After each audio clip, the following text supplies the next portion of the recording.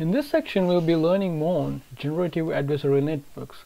This is one of the most important findings in the deep neural network community. The generative adversarial network, aka GAN, has the ability of creating new outputs from existing output. There have been various definitions of GAN. So DC GAN with deep convolutional neural networks, and there's also a conditional GAN and also a tomoGAN, which is used for tomography of denoising images which come from X-raying of substances. So there are different set of generative adversarial network defined by different research groups to generate images in most of the time. So there are two main components with the GAN.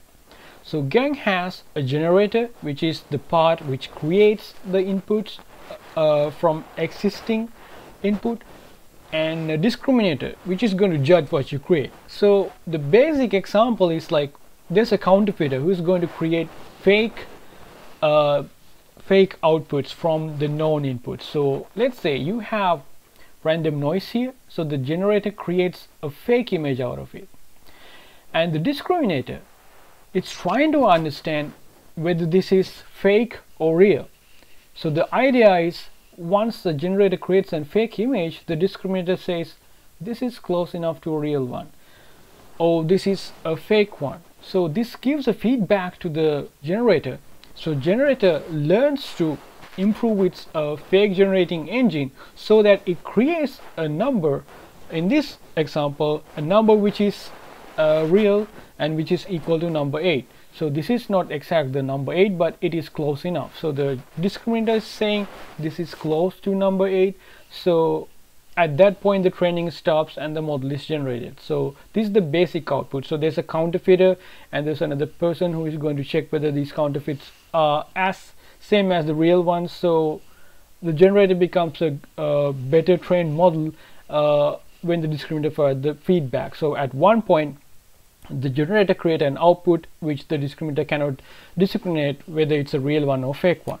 So these are some examples. So these the usage of GAN. So here in this example, it has tried to create faces out of known images. So this image looks like a created one, but it's close enough to generating a real image. So it uses existing images and it's trying to generate new faces.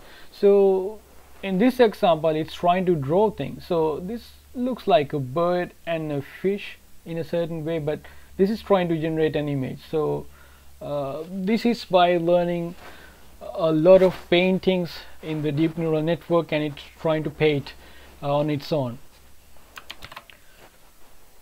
The DC GAN. So DC GAN, it has convolution layers. So in the generative model, it's trying to create an output image by learning from an existing image. So it has different convolution layers, and finally it provides this layer. So this is the generative model of the GAN.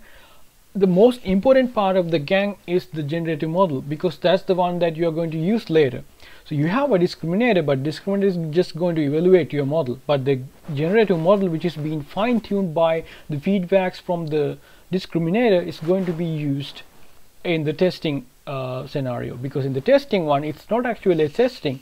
You feed a set of images and it generates a new set of images or new set of outputs, which is an automatically generated images learned via unsupervised learning.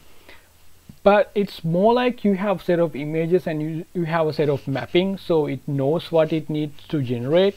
But the output generated, it's not like one-to-one mapping, it's more like an approximation of what you expect.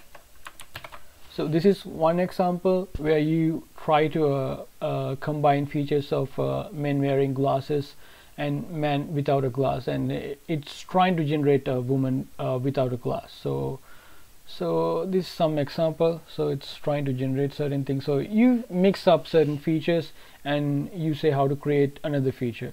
So this is how you create a smiling man. So you have a smiling woman, a neutral woman, and you have a neutral man. So it's trying to learn from here and trying to negate this feature and trying to generate a smiley man. So this is one example, and here it's a nice attempt to generate bathroom. So if you can train a model very accurately, you can create new models like architecture models. So this can be applied in various ways. So this is a good paper to read, so the reference is down below. You can take a look at the paper as well.